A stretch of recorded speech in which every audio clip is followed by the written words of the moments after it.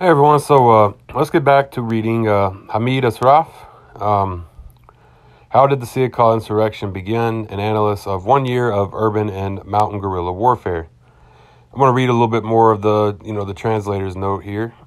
We read some of it through the introduction. This is going to be part one. Let's just give some more context on Hamid Ashraf.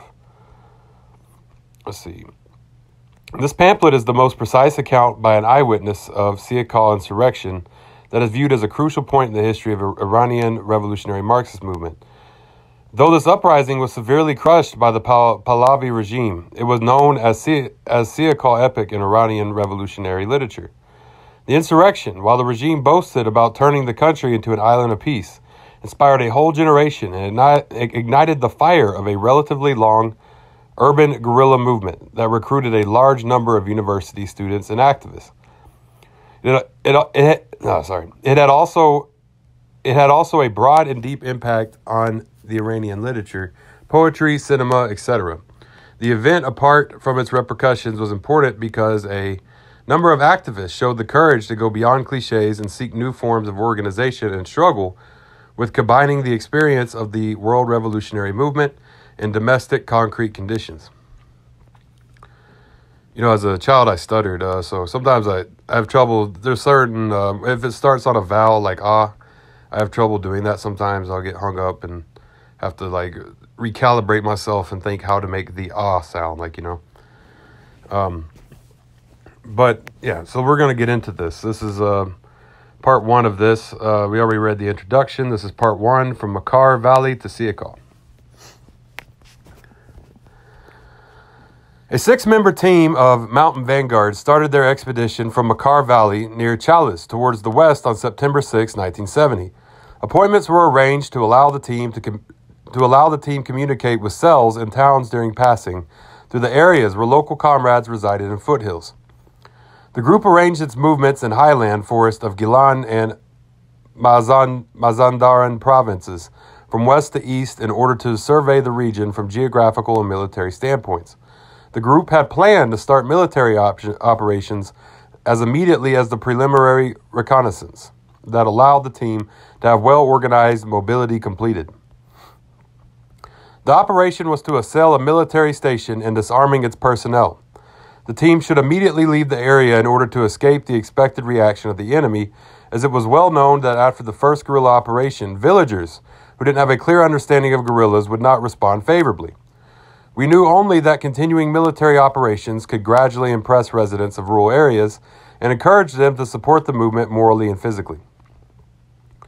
Based on these two understandings, the military reaction of the regime and the absence of quick support from villagers, we had decided that the team should leave the area immediately after the operation and inflict the next blow in another area where the enemy did not expect another operation.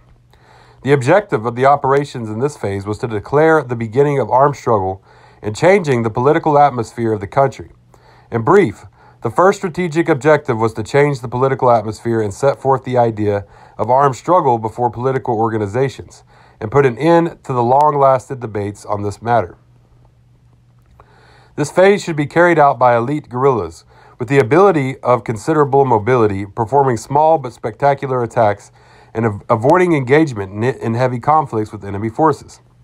Preparations for this plan had been made, and the guerrillas, relying on their own self-sacrifice, spirit, and revolutionary faith, had prepared themselves to adapt to these conditions. Acquaintance and adaptation to neighborhoods and routes in the forests and mountains, providing food reserves and individual and collective requirements, were the matter that would be handled little by little. These are all technical issues of the first phase of the struggle in the mountain that could be dealt with well. But the jungle group had to face other problems.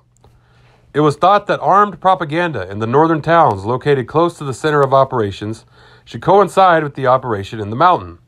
We even talked about the priority of operations in urban areas. However, the jungle group had limited resources and energy, and therefore could not solve both problems, especially because urban cadres had not yet received military training, and our professional cadres were no more than 1 or 2. Another matter was that the group had set forth the plans that required more energy. Under these circumstances, contacting other revolutionary groups was really necessary. Therefore, we began regular meetings with the group of Comrade Ahmadsadeh. Owing to security considerations and counterintelligence requirements, the relationship between the two groups developed very cautiously and was focused on theoretical issues of the Iranian Revolution. Ahmadsadeh group, based on experiences of the Brazilian revolutionary movement, recommended organizing guerrilla warfare in urban areas. The group favored the idea that the movement should first flourish in cities, and from then on, the struggle should begin in the countryside, based on the expanded movement in cities. In other words, they believed that the struggle's focus should, in the second phase, be shifted from the city to the countryside. On the other hand, the jungle group suggested the simultaneous beginning of the warfare in urban and rural areas. Our argument was based on the propaganda character of armed struggle at its beginning. We thought the task should be carried out in both town and countryside. Albeit, we gave priority to the urban warfare, but this priority was tactical because we thought operations in cities would prepare public opinion to pay attention to the operations in the mountains and would render it greater influence. But the comrades in Ahmadsadeh group, the time preference had a strategic character. At any rate, connections between the two groups focused on theoretical issues throughout fall 1970. The mountain guerrilla band proceeded toward the west, and the two groups had not yet reached agreement. To Ahmadsadeh group, organizing the mountain struggle was impractical, and hold that only based on the energy accumulated in urban warfare we can continue the struggle in mountains. And really, resources of their group were not to the extent to let organized attempts in urban areas. In fact, they did not have much experience in the urban guerrilla warfare, and on the other hand, and as more important matter, they were not in the picture on our resources and our practical steps. We decided to reveal our measures after reaching theoretical agreement with them. However, counterintelligence precautions led to prolongation of debates and failure to conclusive final agreement. The commander of the mountain guerrilla band, Comrade Safai, was ready to initiate the planned operations. He specially counted on the possibility of recruiting men from Ahmadsadeh group. Furthermore, Ahmadsadeh group had at its disposal means in some towns of Mazandaran province that could settle major problems facing the mountain guerrilla band. Therefore, Comrade Safai continuously urged us to reach an agreement with Ahmadsadeh group, and this happened in early January 1971. However, Ahmadsadeh group still based the possibility of operations in the mountain on startling operations in towns, and believed that the mountain band should wait for the organization and preparation of urban cadres. On the other hand, we favored simultaneity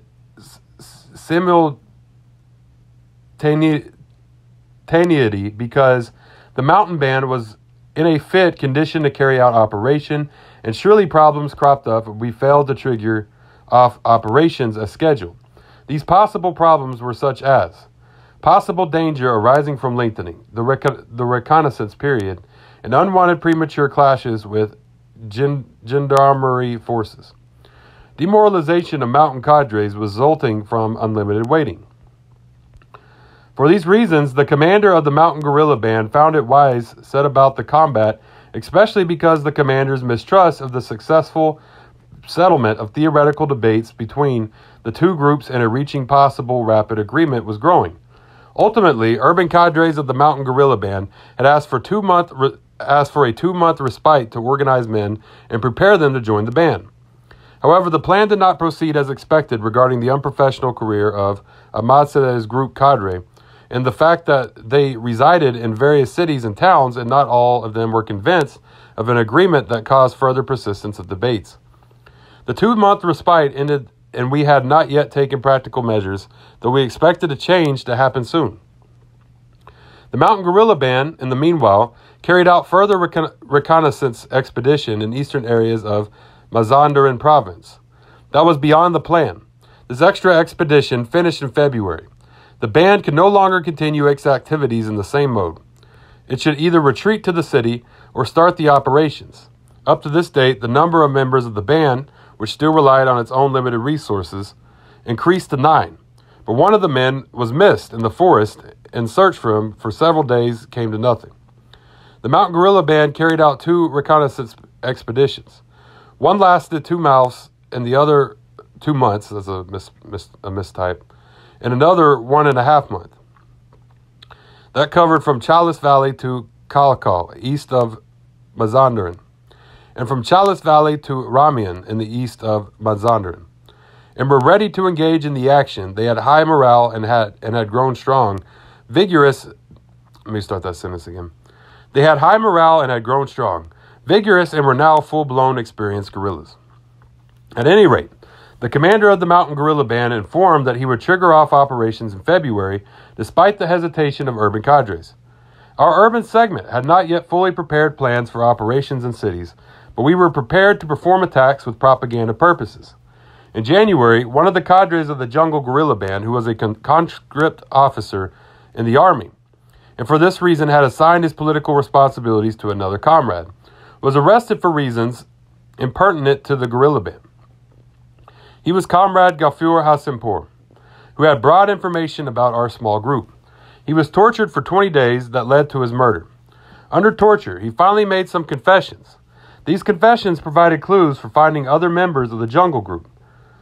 Other members of the group who did not expect the exposure of information on activities of the group.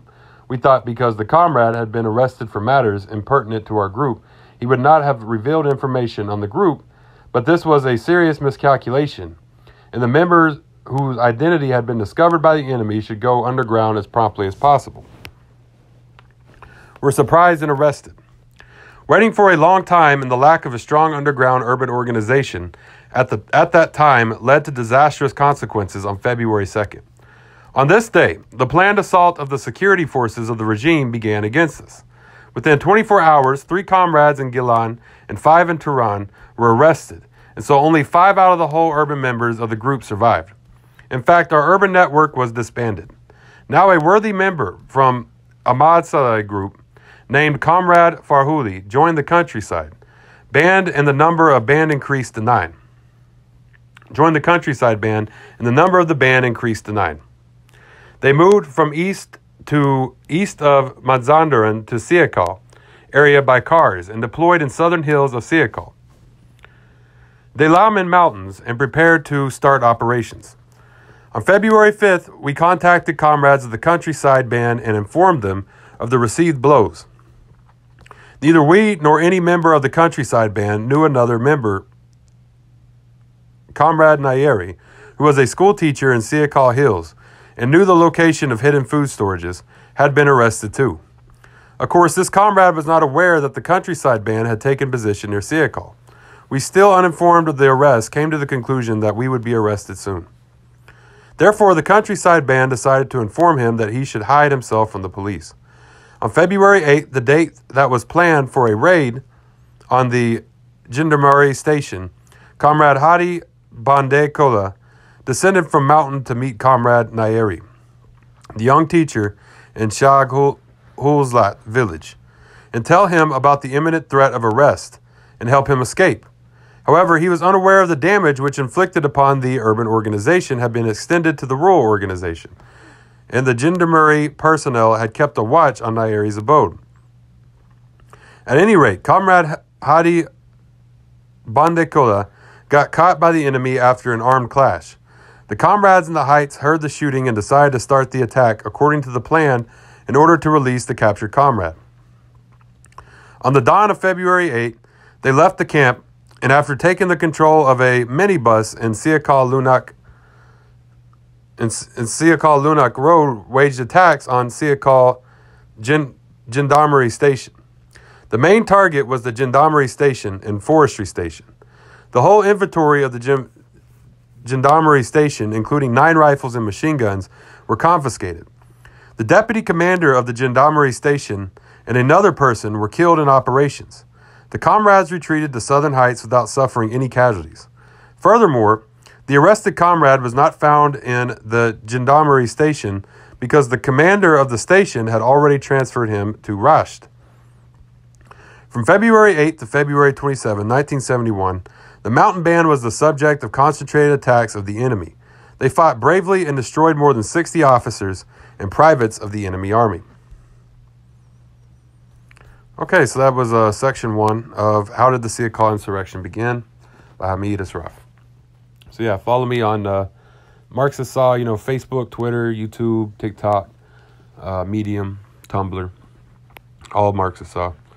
And feel free to reach out to me. And y'all have a great day. Todala Goy.